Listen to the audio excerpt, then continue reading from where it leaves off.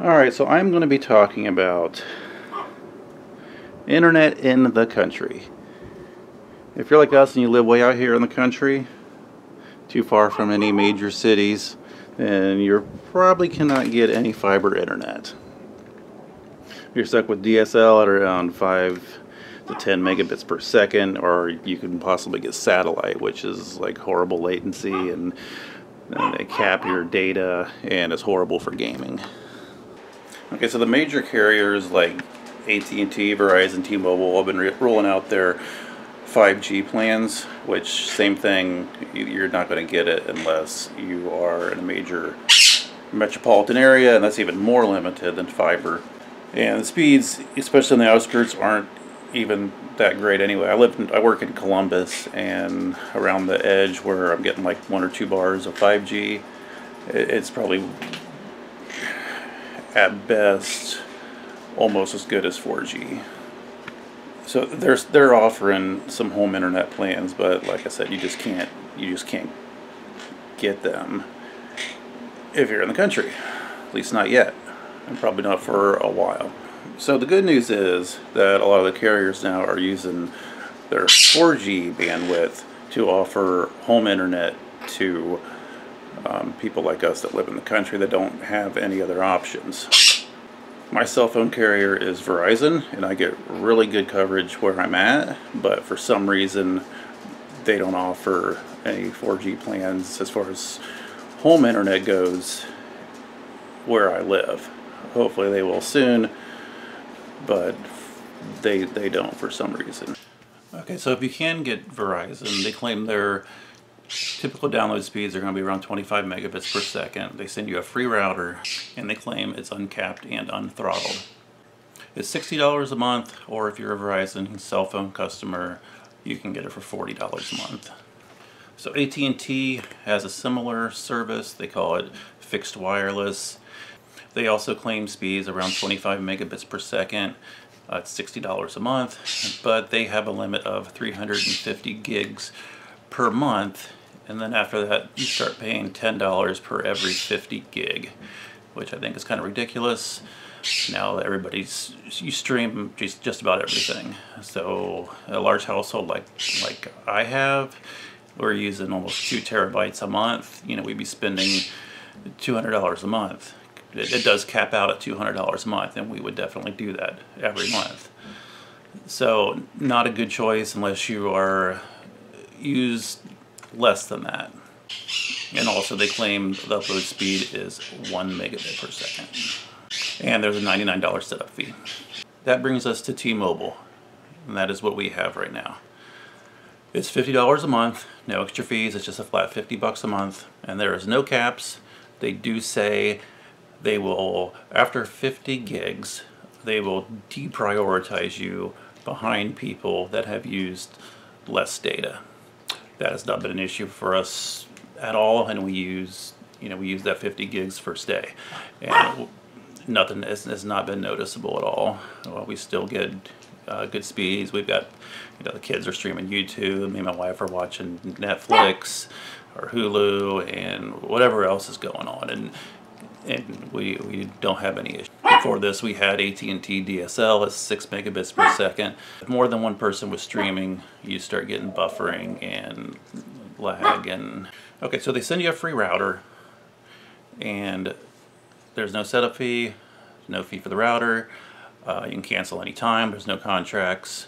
It just overall, it appears to be the best choice between the three, and from what I have experienced versus what I've heard of the other ones, it has been a lot better. For the most part, I'm only getting 2 bars on the router as far as the signal strength, and we still get good speeds. When I first set it up, I had 3 bars, and I did a speed test when nothing else was going on, and it was almost 90 megabits per second. So I was thrilled. It was amazing. I have not seen speeds like that for a while, because we've been living out in the country for about 7 years now. I would say on average we get about 40 to 50 megabits per second down and about 4 or 5 up. Some of it's during peak times, like say after dinner time when the most people are on, If I do a speed test, it might be around 30 or 40 or so, and it's still absolutely fine for what we need, which is quite a bit with all the people in this house. So it's working out well. So here's our setup of what we have now. This is the router they sent us, and on the top, a little touchscreen display. Like I said, it's still showing at 2 bars right now. And on the back, we've got only 2 Ethernet outputs, and we got something for uninterrupted power supply, and then the power button. So it only has the 2 hard wires coming out. So I'm running this Asus router and have it plugged into here, and then we run everything off of the router. Either we have a few hard wires coming out. I got it going downstairs to the basement to 2 of the kids' rooms, and it splits down there. A little hub that splits the signal. I think the router, it says you can hook up to like maybe 10 devices. We have it running through the router, and we have a lot more than that. I mean, we got the Google Home, we got Alexa there, another Echo over there. We have a TV, computer, and 2 more computers back there. We have another Echo in the kitchen. We got 2 printers in the basement. We got another TV in here, another computer here.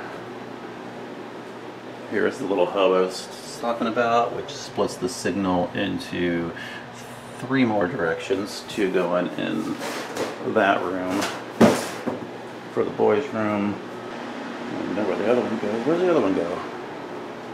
Oh, and then the other hard wire goes to this computer. Alright, so here is the AT&T page for their fixed wireless, $60 a month, and the Verizon, which is $40 with the cell phone plan, or $60 without.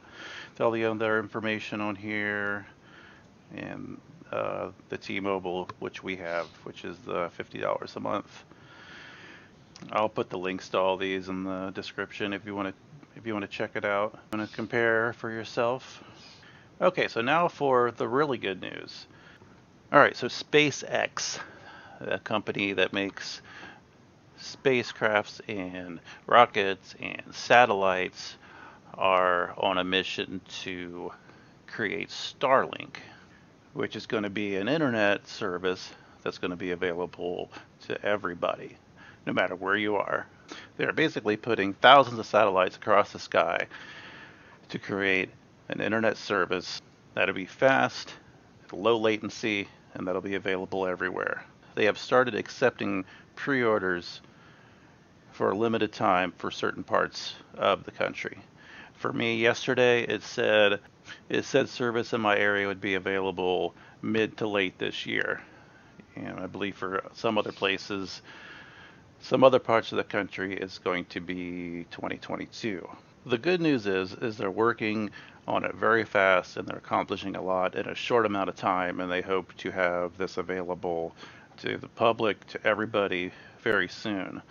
So I did put an order in, had to put a $99 deposit down, which still doesn't guarantee service, but when the time comes and service is available, I will be able to get it. So if you are interested in this, I suggest you get in here and check it out and put an order in if it's still available when you do, because it's for a limited amount of people. They're releasing it to groups at a time. Like right now, they have like 10,000 people using it, and they're making it more widely available as time goes on.